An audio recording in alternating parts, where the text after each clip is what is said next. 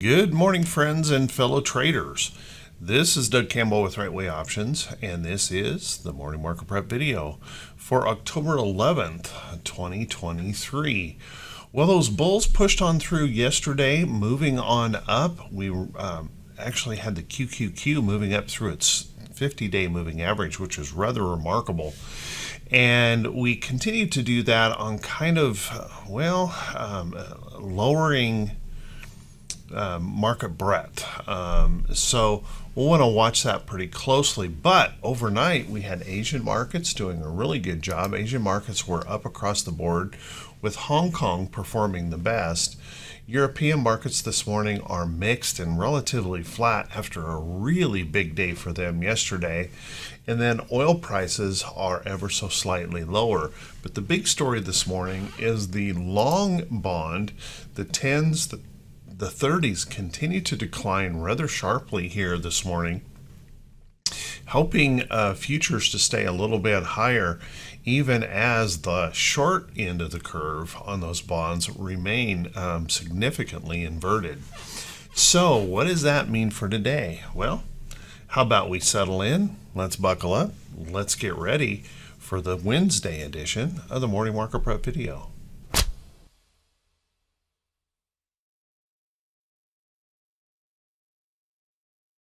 Good morning once again, everyone, and thank you so much for being here. I do truly appreciate it. How about we take a look at these charts and try to set aside our bias and see if we can figure out how we might want to approach the market for today. Well, as you can see here on Friday, the Dow had just kind of a big old spinning top candle up here, spinning top doji, trying to figure out what to do heading into our PPI number here this morning. And looking at this chart, you can see we did break through this resistance and then kind of pulled back to just below that level and left, well, maybe a little bit of uncertainty on the day.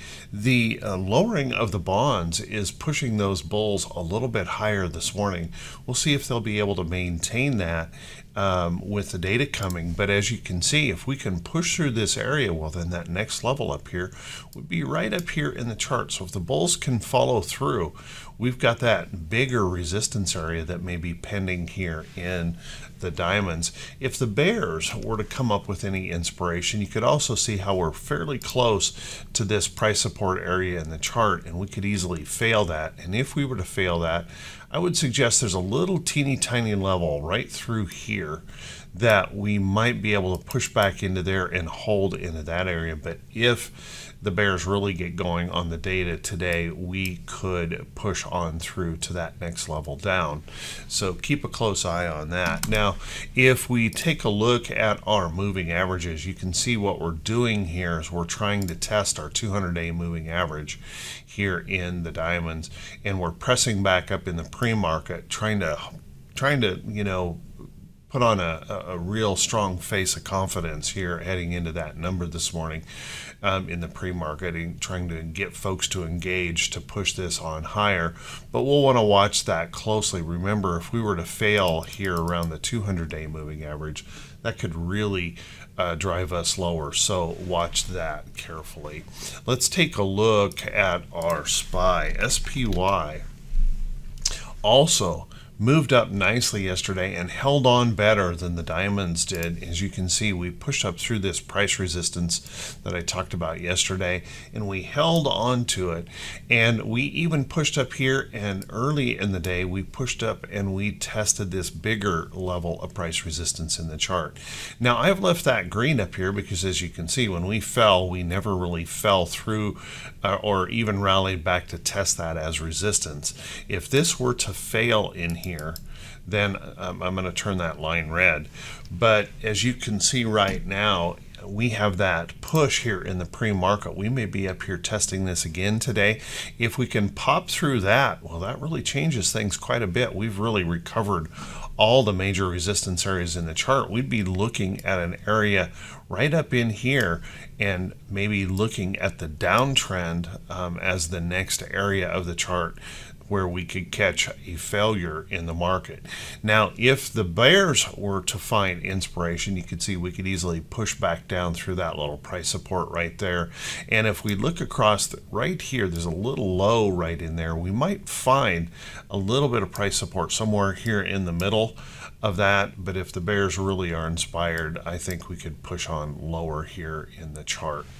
And if we take a look at our moving averages here, you can see that we rallied up into that 34 exponential moving average yesterday, and then we backed away just below it. We're still below our 50-day moving average, and we do want to recognize the fact that that 50-day moving average is declining, and it happens to be right in an area here where we've got some price resistance in the chart that we'll want to be watching. So just kind of keep a close eye on that. If we take a look at our QQQ is getting closer and closer to sounding the all clear here in the market, but you'll notice that as we pushed up here yesterday, again, we backed away. We didn't like the look of that resistance up there by the end of the day. We're trying to pump it here just a little bit in the pre-market, but you'll notice up here we have a big double whammy of resistance all the way across here, all the way across here. There is a big level of price resistance in there in the chart. So if those bulls can find that inspiration today and push up into here, then that would be pretty darn logical. If they can push into there, we'll see if that resistance holds. If they can push through that, which I think is going to take a pretty good number in that PPI to make that occur, and it's certainly possible, then to push through that, we're probably looking at some resistance levels right above there in the QQQ. Now, if the bears were to find inspiration in the data today, again, wouldn't take a whole lot to drop us down through that level right there. And if that continues, well, I don't see a whole lot. There may be a little intermediary support level right there in the chart. But I think there's a pretty good chance we would push on back down and retest this area of the QQQ. Now, if we take a look at our moving averages here, you can see we pushed above that 50-day moving average, and we've done that before. One of the things I want to always point out, and this is something that I used to do all the time, is I would look at the chart for what I wanted it to be, and I would fail to look at it for what it really is. So pushing through the 50-day moving average is the great first step. Now prove you can hold it, because you can see we've done this before where we broke up here and then we just couldn't hold that 50-day moving average. So as we push up here, it's going to be really imperative that we get some kind of proof that we can hold that, because popping through and reversing can create that next lower high along the downtrend here and be a real problem for us longer term. So watch that close. And if we take a look at our IWM still the weakest of the indexes, QQQ the strongest, and it's strongest based on about the Magnificent Seven are the stronger movers in the entire market right now. But if we take a look at IWM, they don't include any of those Magnificent Seven, and you can see how it has lagged well behind the rest of the market. Now, we did break through this downtrend, so we got to give that to the bulls yesterday. They pushed up through here, and that's a nice relief rally here in the chart. Keeping in mind that if the bulls can continue to find inspiration in here, we've got a little bit of potential resistance maybe right through that area that we reacted to yesterday. If we can push on through, though, push on up into here, that would be a nice, really nice relief rally for IWM, and you'll notice that we're coming into that downtrend here as well at the same time. So keep a close eye on that. If the bears find inspiration here today, pushing back down to test this level might be the likely location, and if that were to fail, then maybe we're pushing on down to see if we can hold this downtrend line as a little bit of support, bounce in there someplace. Watch that carefully. Pushing on down here creates that W bottom formation, or that potential double bottom, and we see that pretty commonly in the market, those double bottoms. So watch carefully for that possibility. If the looking at the, excuse me, not if, but looking at our moving averages here, you can see the problem that we're coming into. Our 50 is about ready to cross down through that 200-day moving average, creating what we call the death cross. And you'll see that that happens to be right along the neckline of that big head and shoulders pattern. So if we have enough energy to rally back up into there, that's going to be a really big resistance level to potentially get through. We'll want to watch that carefully if we have that energy. If we fail anywhere near this high right in here and push on down, well, we're just going to see that 50 crossing down hard here in the IWM chart. Not a good situation here for the small caps. Let's take a look at our VIX. Our VIX yesterday went ahead and pushed on down, but I gotta say it really wasn't all that impressive of a move considering how much we tried to move earlier on in the day. We did push down around 17 handles here for the close. And the good news here for the bulls is we did break this little upside trend. So we did break down through that. So if the bulls can continue to push today, as they're suggesting here in the pre-market, maybe we press down in here and test this area of support and see whether that holds. A really good GDP, or not GDP, but a PPI number could maybe push us even lower to test these next levels in the chart. However, if the bears find anything to gain some energy on here today in these numbers, we'll want to be watching for those resistance levels to potentially break to the upside here in the VIX. And we do want to keep in mind that despite the pullback here, if I were to draw a line down the downtrend here, that break, we could still hold this support area in here and come right back up. So keep an eye on the VIX. Let's take a look at our T2122. Now our T2122, we pushed up earlier in the day. We were up here in the bearish reversal zone.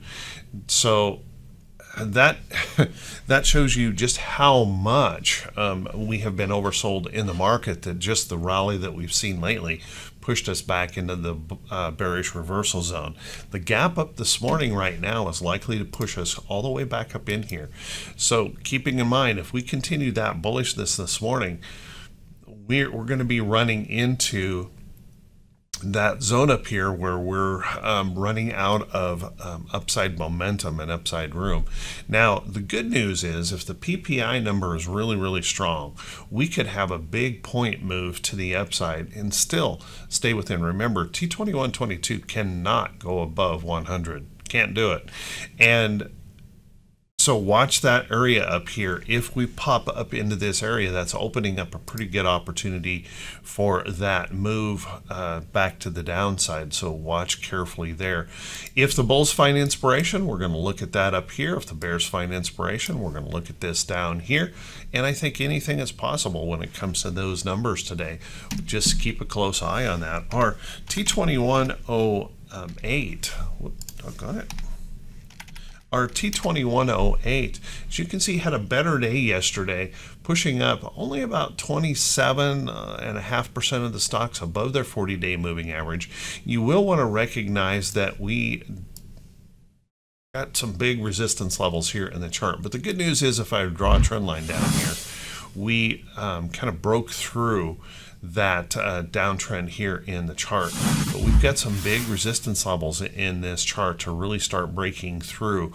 It was impressive, but not overly impressive yesterday. As you can see, the rally that we're getting is largely due to tech giants. A lot of the internal stocks of the market are just not moving that much, and those that are moving are just rallying back to downtrends. There's a lot of those and big price resistance levels of the chart. So we're rallied right up to the place where they could fail heading into this number. We'll want to keep a close eye on that. I think that's one of the reasons I think anything is possible today. If we take a look at our T2107, well, that continues to rally as well, but you'll notice 37% of the stocks above their 200-day moving average. And again, just not enough to get, a real big confidence that we're really rushing back in, that the bulls are regaining control. We're right at that point. If we catch some bad data here, we could fail.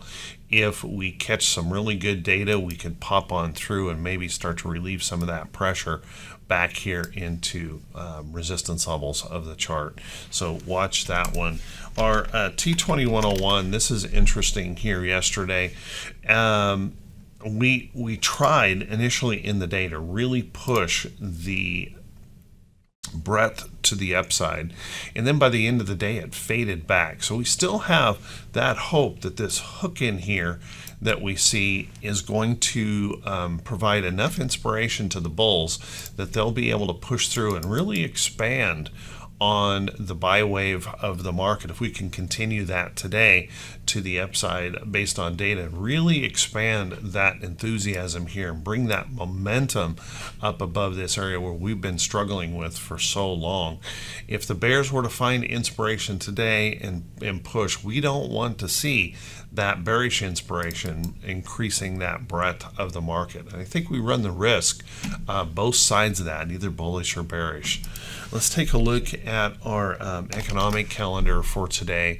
And what I've been talking about here all morning, of course, is that PPI report this morning. If we take a look right in here, we've got mortgage applications. We've got Bauman that spoke earlier this morning. We've got mortgage applications here this morning we'll want to be paying attention to. That's been problematic and likely to see some not so great numbers with the bond yields that we've had here lately.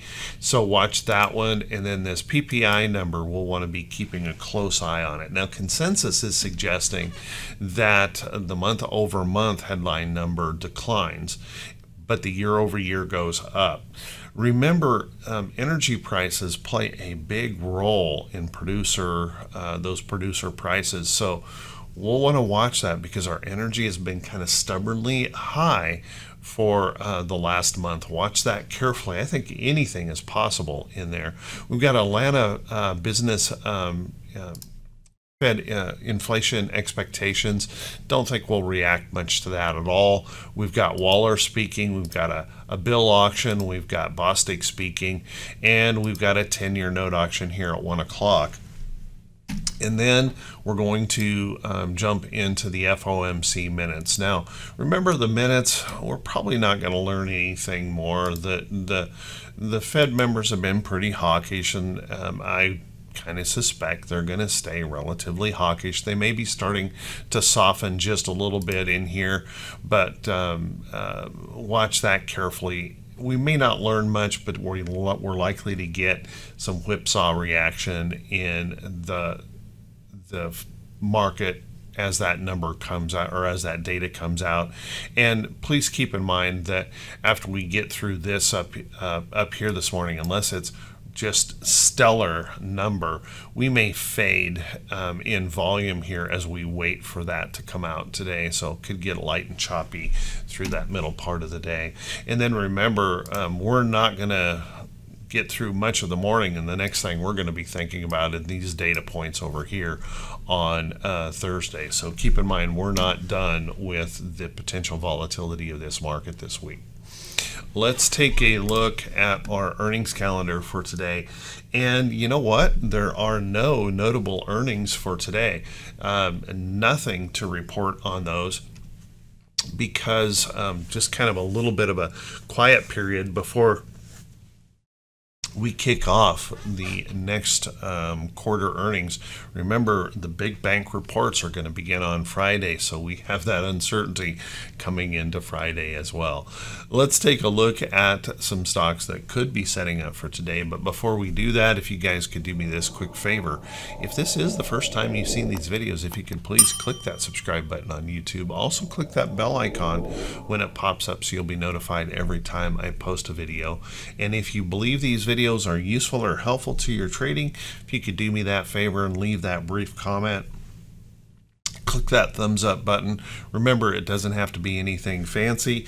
Just an emoji helps an awful lot for the video. So thank you so much to everyone who does take the time to do that. I truly appreciate it. Let's take a peek at some of these charts, and remember, these aren't recommendations to buy or sell any security. You need to follow your rules, your trading guidelines. Never ever blindly follow anyone else's trade ideas. First off, if you remember, I had mentioned TLT yesterday to watch for a potential short squeeze. Well, with our long bonds falling here this morning, we may be in the midst of that short squeeze now. We're really pushing here in the pre-market on this move. So keep an eye on this. If we were to break this downtrend in TLT or hold a higher low anywhere in here, that short squeeze could really start to change things here in those bonds in TLT. So watch that closely. There may be something coming up in here to pay attention to, and you'll notice that the US dollar is continuing to weaken here just a bit. Now this has been really problematic for the market, seeing that dollar strengthening. It's been really a big problem for countries around the world. Now we're starting to slip out from underneath that upside trend. Maybe we come back into a little support right in here and bounce, or perhaps we come on back and test this area of support. But any relief right now in the US dollar is probably a good thing for the market. Now, that being said, we're a little bit mixed on and a lot of uncertainty when it comes to energy. If the dollar pulls back, we will typically see energy go higher, and we're whipping around here quite a bit with the uncertainty on this Middle Eastern war. Keep a close eye on that, and I want to mention this. I think the market is really underestimating the impact of this war. Now, I could be wrong, and I hope I am, but I do believe this is going to be more of an extended conflict than what a lot of people want to believe, and I think it's going to get a little bit more severe just based on what I'm seeing over there. Again, my opinion. But if we are getting a little bit complacent on this war right now, it could easily raise its head here and get ugly. And it really surprise a lot of folks. So be careful here. And if that were the case, I'm going to suspect that oil could go on higher if that conflict expands, particularly if Iran happens to get involved more here. They are funding this, but it'll be interesting to see. Just kind of keep that in the back of your mind and watch that closely. We may be a little bit weary of these conflicts, and we may be underestimating the impact that this could really have. So watch that carefully. Let's take a look at a couple other stocks. Intel holding up into here, looking really good. I've made this entire line an alert in the chart. I like the fact that we're holding this upside trend. It doesn't report to the 26, so it is possible. It is very, very possible Intel could continue to rest in here against that resistance. It's also possible that we could fail, as we've done here before. If the data continues to support big tech to move to the upside, Intel may actually break through up here, and I would be looking for that opportunity up here, and even if it pulls back to the trend, looking for that next opportunity to the upside in Intel. Looking pretty good there. If you want to see a stock that's maybe coming up off a bottom, you're going to have to wait here for tomorrow. We've got earnings coming in on WBA tomorrow, but watch this one. A nice little inverted head and shoulders pattern in here. Watching that closely, and you can see where we've slipped out from underneath this downtrend in the chart. There may be some opportunity here after we get past that earnings report. There may be a big move in here that pops on earnings to the upside, and then I'd wait for that next entry. WBA has been beaten to death here. Perhaps it's time to start picking this up as a value play if those earnings are good. So watch that carefully. Some of the healthcare I've been keeping an eye on. One that I've been watching in here is PFE.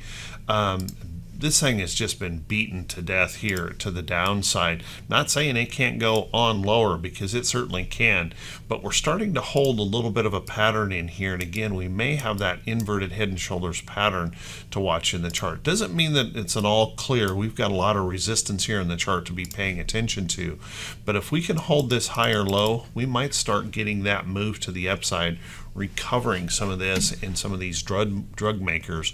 Watch that closely.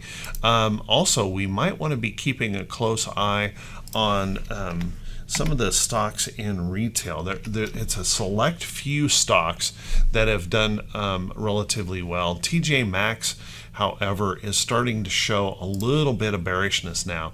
As you can see, pushed up here, push down, push back up, testing that resistance in the chart. This is starting to look like a possible failure. You might want to look for that next possible short, that downtrend to begin here in TJ Maxx. Watch that one closely. Now, WDC, obviously not a retail stock, but WDC continues to hold in this upside trend, and we're pressing against a pretty substantial resistance level in the chart. If we can get some bullishness here in the market, we might just see that push on through. Watch that one closely. And then I've been kind of impressed with steel. Steel continues to hold in here pretty strongly. If the dollar weakens, that could help steel. Now, I did have a position in this. I took those profits yesterday. I wasn't looking to hold this into the earnings report. It was just a quick trade, and that may have been a mistake.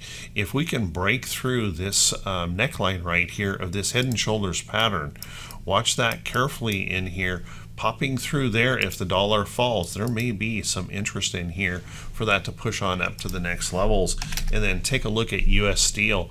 US Steel continuing to hold in here on this nice move after gapping up, resting against that support. There may be some upside opportunity here as well in steel if that dollar continues to pull back. Now, there's other metals that are looking good as well. I would take a look at gold and silver. Really popped up here recently, but I'm running out of time. So I want to wish you guys all a fantastic day. Wish you great results in your trading. Thank you so much for listening and supporting this channel. I truly, truly appreciate it. I'll see you right back here bright and early Thursday morning. I wish you all the very best.